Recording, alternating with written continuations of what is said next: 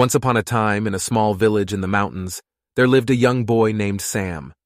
Sam was a mischievous boy who loved to play pranks on his friends and neighbors. He would often skip school and spend his days playing in the woods or causing trouble in the village.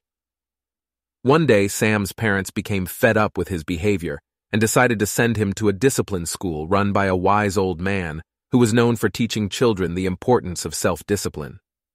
At first, Sam was resistant to the strict rules and routine of the discipline school. He missed his freedom and resented the old man for making him follow a schedule and work hard every day. However, over time, Sam began to realize the value of discipline. He started waking up early every day and following a strict routine of exercise, study, and chores. He learned to prioritize his tasks and set goals for himself, and he began to see the positive effects of his hard work and dedication. As he became more disciplined, Sam's confidence grew, and he started to excel in school and other areas of his life.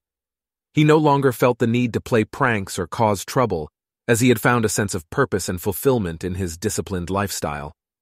Years went by, and Sam graduated from the discipline school with honors. He went on to become a successful businessman, known for his strong work ethic and disciplined approach to life. He often credited the old man from the discipline school for teaching him the importance of self-discipline and helping him become the person he was today. The end.